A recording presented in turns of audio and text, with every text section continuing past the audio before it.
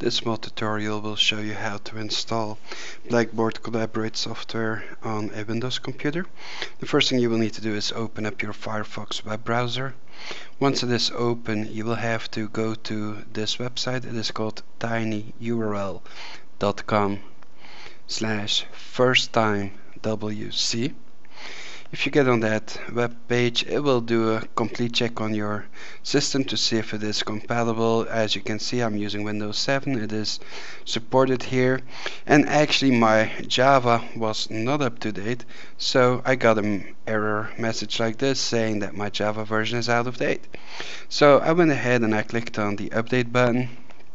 Once I've done that, I was brought to this screen where I had to click on the red agree and start free download. Once I followed those instructions, I was brought back to the website where I got a green check for my Java as well. The next thing you want to do is go to the next website. It is tinyurl.com/winloadcollaborate, as in Windows download collaborate. If you type that in, you will get to this website, and it will immediately ask you what you want to do with the document that is called meeting. I recommend you open it up with your Java, so you would just hit the OK button when you see the screen.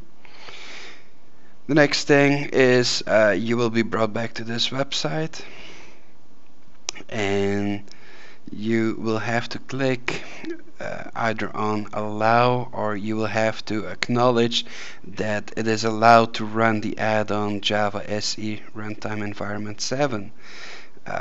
Once you have done that, you will get to the next page, and this is actually where you get required software. If you click on this button here, your download will start. This is a software that you will need in order to join any session on Collaborate.